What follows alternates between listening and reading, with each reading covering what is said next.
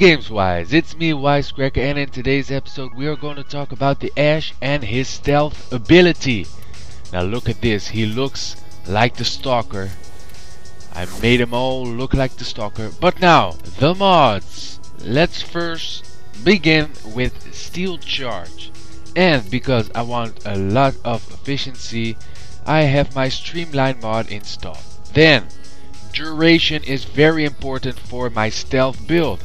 So I got my narrow-minded equipped, my continuity equipped, and of course constitution is equipped as well. Then I got intensify for some power strength. I got rage, so I have even more energy to use my smoke screen. Then flow for some power max, and vigor, so I have some shield and health. Why not? Why the hell not? Let's just be safe for once, okay? Now let's check this build out. Now let us just try a random assassination mission. Let's do one on Earth and kill Vahak and use my smoke screen once in a while. And don't forget to enjoy.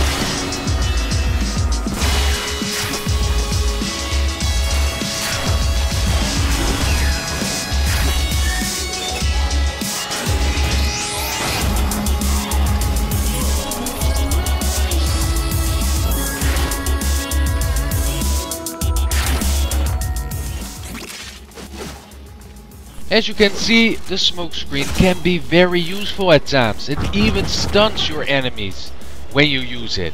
But it only lasts for 18 seconds, and that's not a lot. But it's enough to do the job. Because I'm so fucking awesome, I decided to make another build in one video. You get 2 for 1 this time. And you ask me, well, what are you gonna give us? Well, look at this. Bam! Smoke. Shadow. Now the whole team is invisible. And let's check that one out. Can you see it? He is invisible just like me, but as you can see, he has to be close to me when I activate it. You see my other teammate is still visible, but this limbo right here isn't. Look at this. Think of all the possibilities. Well, now we're gonna take out this this boss, and I'm trying to get my teammates all together so I can make them invisible, but it's harder than it looks.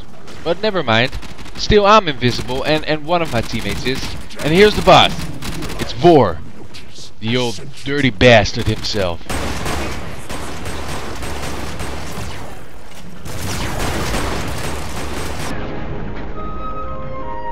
What?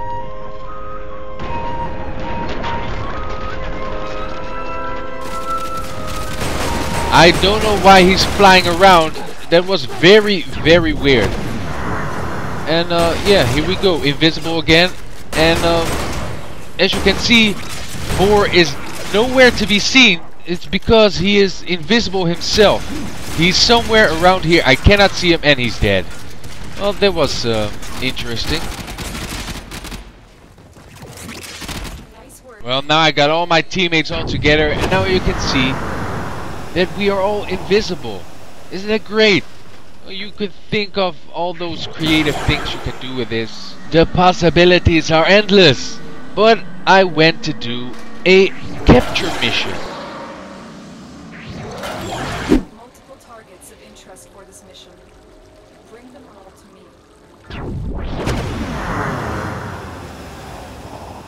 If we are all invisible, it can be even more efficient.